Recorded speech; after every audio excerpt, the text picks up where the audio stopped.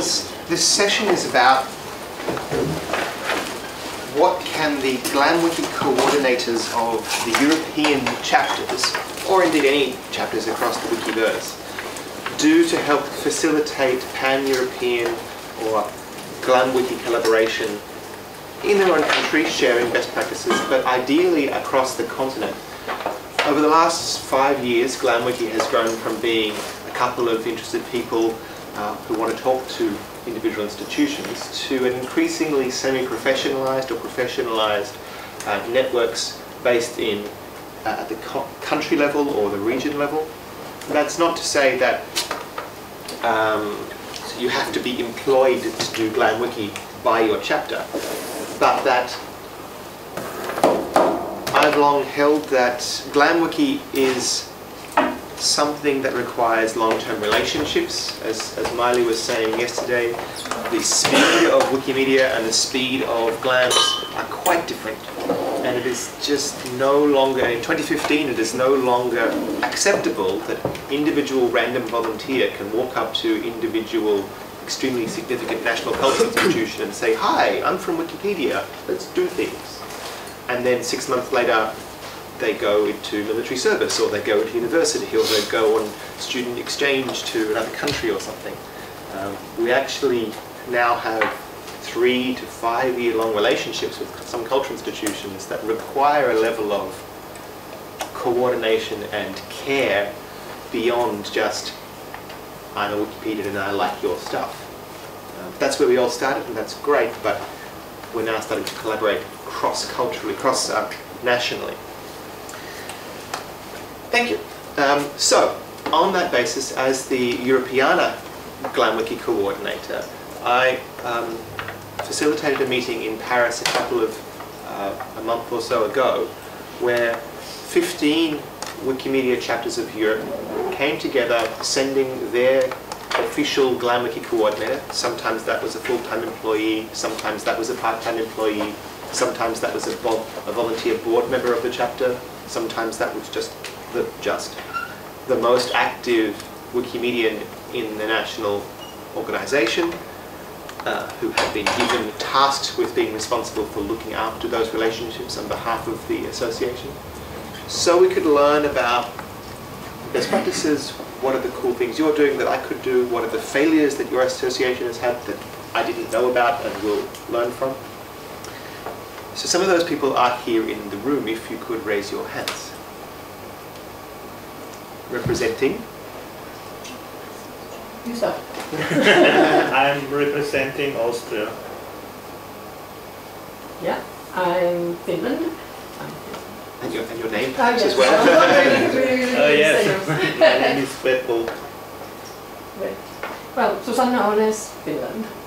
Axel from Wikimedia Sweden. Àlex from Amical. Marta, Wikimedia Poland. And me as Europeana, kind of not from Australia, but maybe and Italy. And as you can see, we had not every country in Europe, and that's fine, but I think really excitingly the first time that we've had a level of continental-wide coordination. There actually are 15 people across the continent who have some degree of formal responsibility for maintaining those relationships that we've built over the last few years and continuing that. It's really significant in dealing with cultural institutions. Who do you call when you want to ring Wikipedia? Ghostbusters. So now, at least for the first time, and I think value in itself, just the minimum standard value is now we 15 know who to call if you want to ring Austria about GLAM, for example. And it's amazing that it's taken us till 2015 to get that far, but exciting. I can talk through the kinds of outcomes we had from this weekend in Paris, but and equally I can pass the floor to any of those who would like to say something, if you would. But as much, or even more importantly, I would like if other people who have come to this session to ask us questions about what you think we can, could or should do in this space in the next year, 2 years. Àlex. So we're actually in the process of forming something like this in the US. We have a Not from behind the pole. In my job time, I'm doing Wikipedia library, but in my volunteer time, I've been actively involved in the education program and GLAM stuff in the US, and recently got pulled into an advisory board for what's called the US GLAM-WIKI Consortium. And we don't know what it's going to look like because we don't have the chapters kind of thing going. Our communities are so disparate, and where we have communities is not always where we have GLAMs. So we're trying to look for more GLAM to GLAM relationship, or at least some type of facilitation network for like, if you want to learn how to do something like this. So I'm wondering like what type of resources or what type of communication or what type of centralization is going to be coming out of this, because on our end we feel very responsible for like building library resource guides or resource guides for museums, because we know we don't have the volunteer mass or even the primary contacts in some areas to solve some of the problems that so that's my general question to comment. The interesting difference on that is how the history of GLAM-WIKI and the history of Wikimedia chapters has been interrelated, and how that has caused the culture of GLAM-WIKI and the culture of chapters in Europe to be different from the progress in the USA. Both have been active in cultural partnerships for the same amount of time, but because of the different multilingual, multinational Wikimedia Foundation in San Francisco, has caused the diversification, I think, of those two things. And the GLAM-WIKI and chapters are intimately associated. For many chapters, I hazard to say, I think the GLAM has been the raison d'etre or the catalyzing force for many European chapters in a different way to the US. Yeah, well, and I'm just thinking, like, you guys have so much experience, perhaps documenting it and helping some of us where we don't have chapters or we don't have these centralized professional roles, and really getting into the process things that we could help GLAMs stand up without the Wikipedian in the room. Yeah. You know, I think that's so. I'll let you guys talk about your hide behind the chair. So, No, something that there's a chair up here. died is that in the US you had GLAM Out, you know, monthly hangout where people in GLAM discuss with each other. We only had 2 or 3 global GLAM Outs. What I would love to see is an expansion of the people from the different chapters to document the things that are going on. We have the newsletter this month in GLAM, to have presentations based on this month in GLAM where people just talk about 10 to 15 minutes about what they have done during a GLAM out. So you have the video, you have the links to the information, you have the newsletter. Courses are being developed everywhere. You know, we did the Wikidata course here in the Netherlands, has been done in other countries too. The GLAM-WIKI workshop went to Finland, I think. So there is some basic course documentation, but it's not there yet for other GLAMs. So I really think that this group of people is in the right position to at least point out what topics should be covered by courses and trainings and stuff like that. But I have a session on that tomorrow. So, and I really love what's going on in other programs like education. You have the Wikipedia ambassadors. Why don't we have an ambassadors program within GLAM, and that every country also have those has those ambassadors? You know, at the Rijksmuseum we have 2 ambassadors. There are multiple GLAMs within the Netherlands that love to work with us, that are ambassadors, and would be knowing who those ambassadors are would make it much more easy to connect museum to museum, GLAM to GLAM. You know, if not all the museums have the skill of the Rijksmuseum, most of the museums that contact us are much smaller, and they want to have somebody to talk to of the same size and maybe the same problems that they are going through, and that are not funded like the Rijksmuseum, that have different kinds of funding. So in answer to one of the points you made, not all, but yeah. one of the things that we did come up from that weekend was a list of tools that we all individually find important to know about. Yep. Interestingly, none of us felt competent or confident in all of the tools that we collectively decided were the things that we individually need to have. So that was a bit of a kind of a short list of the things that we voted were really necessary to do our jobs, and not everyone knew about them. No one had a complete coverage. So is there a reason that GLAMwiki toolset's not on that list? Because it gets a whole category of itself. That was a whole section in its own right. Yes, okay.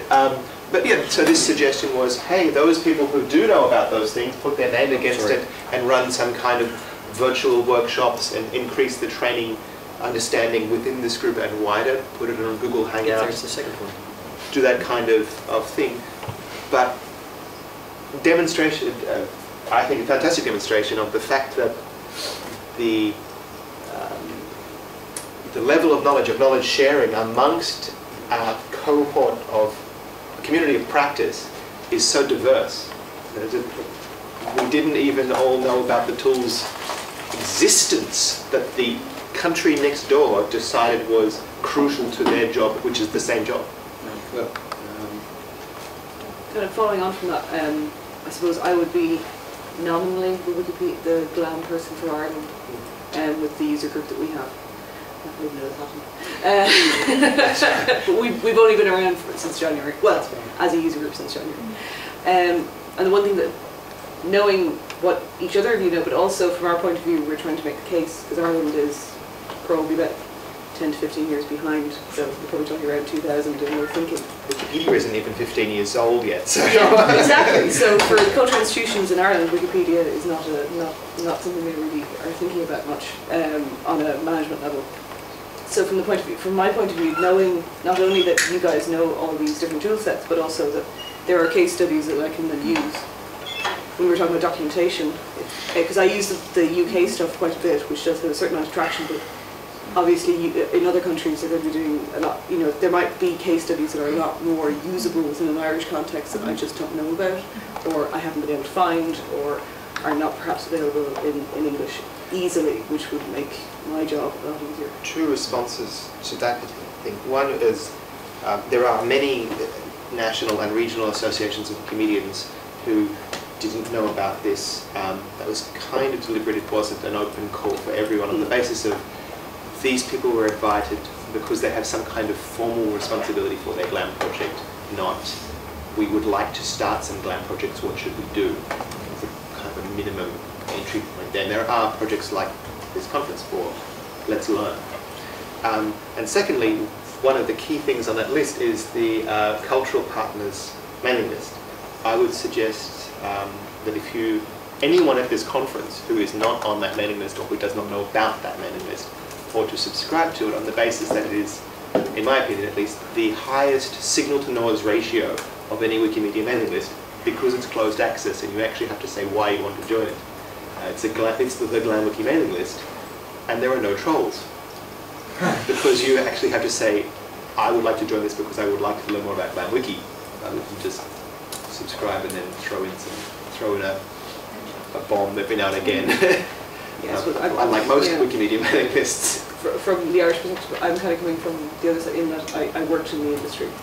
Excellent. And have come out of it and been now attempting to. So Reformed, exactly. So I have the personal links with people. Excellent. So Ireland is a little bit further along in that we have the kind of, when we were talking about, there was a lobbying session earlier, we have the lobbying ability. I was a member of the Irish Museums Association, I've been on several committees. That's not really the issue, it's more if you look at the Ireland's presence in Europeana, it is, from a cultural institution point of view, it's painfully low. And it's, so, in some ways, I'm quite well connected in other ways, but it's just, there doesn't seem to have been the penetration when it comes to the tools. None of us have all of the Yeah. the things. Sometimes there's great local community really active, and the museums hate us, or vice versa. You know? Did any one of the other people who introduced themselves like to contribute, so I'm not the only one speaking on behalf of our group? I don't know what to say, because I'm probably one of the sort of freshest GLAM coordinators in that group. So for me it was still a learning experience to listen to what you guys had to offer, and I use probably about 2 of the, say, metrics tools at the moment, because my job, I just sort of finished the first 6 months of the dedicated GLAM program in Poland.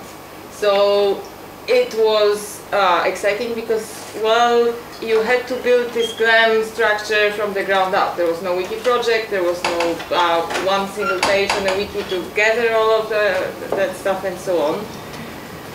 And it worked. And actually I'm at a point now where, you know, I wanted to make it a little bit fashionable with the GLAM institutions, because they were afraid to get into open content and so on. And now that there is a dedicated person to do that, I get phone calls. Hello, this is museum such and such. So you call when you want to call Poland. Exactly.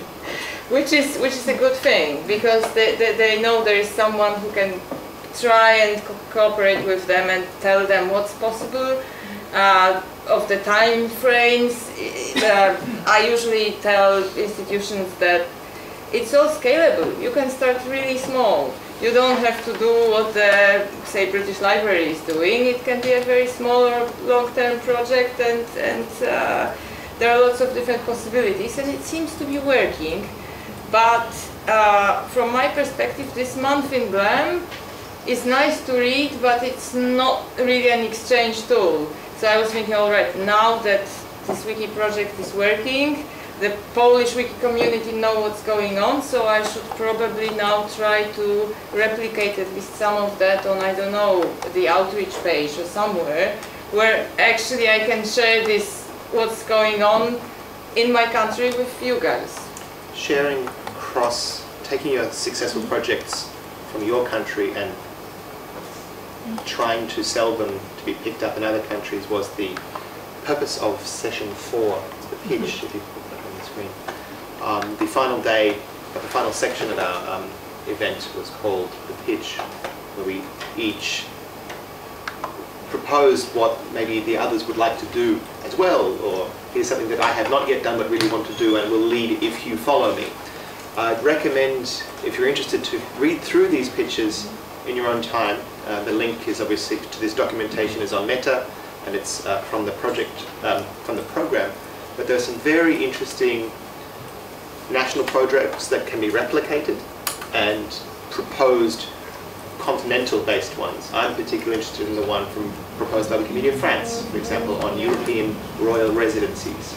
The royal palaces of Europe have an association of their own. Maybe we could do some kind of continent-wide Wiki Takes Day where we go into all of those institutions in our local communities. Zika. I'm often confused because the observations, I cannot make a whole picture of it. I have the observation there are so many talented people, but the outcome is not necessarily what I would expect.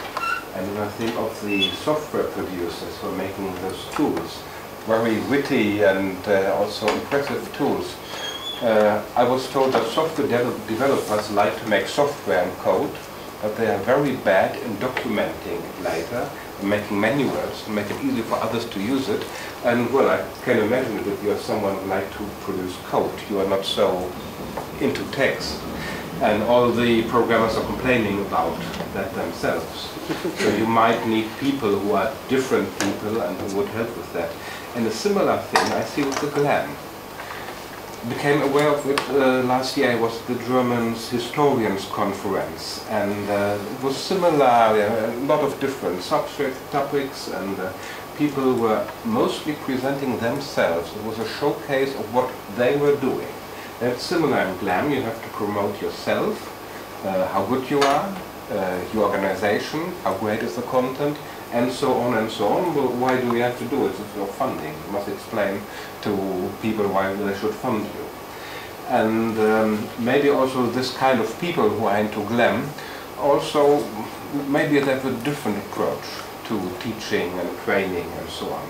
So I could imagine we would once have a whole week of people interested in GLAM or in software tools used for GLAM and so on, and we wouldn't have like 20 topics on the program, but like 2 or 3, and try to have real results.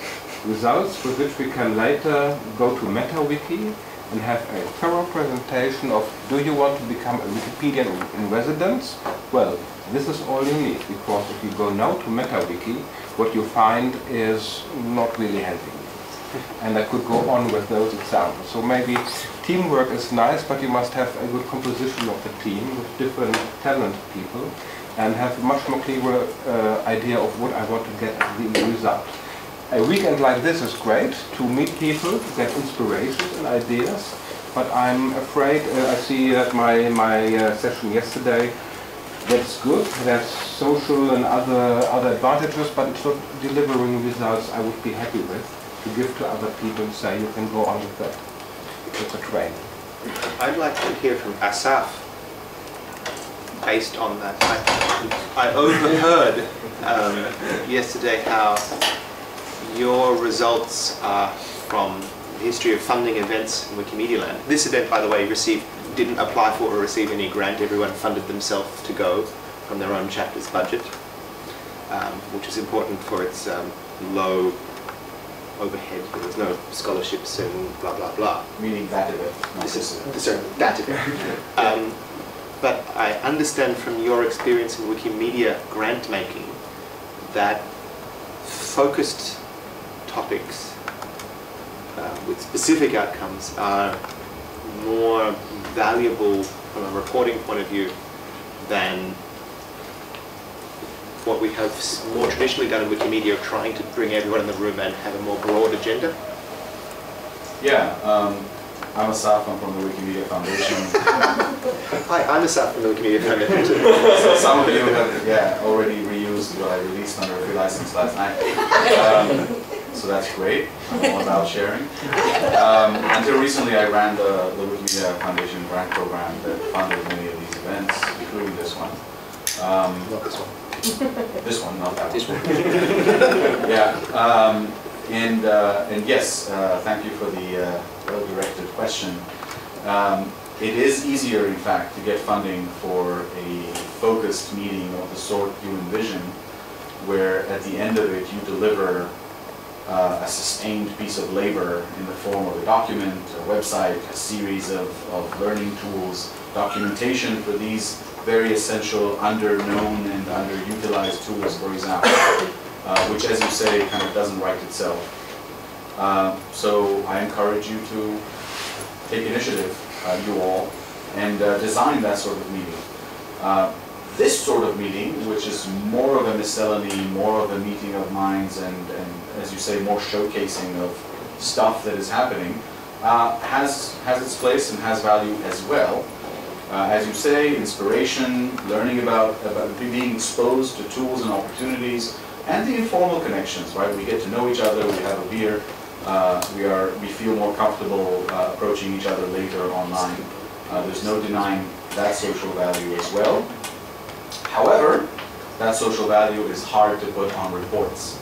Not just hard for organizers as grantees to put on reports, but actually also hard for us as funders to put on reports, to justify why are we funding these gatherings. Yes, the social value, yes, getting to know each other, that's a given. But what else? You know, what else did this conference achieve?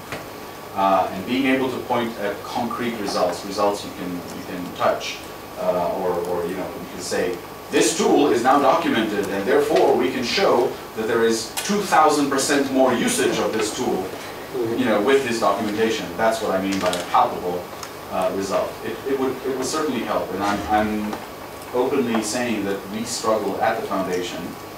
I know from the outside The foundation looks fairly monolithic. It's the foundation.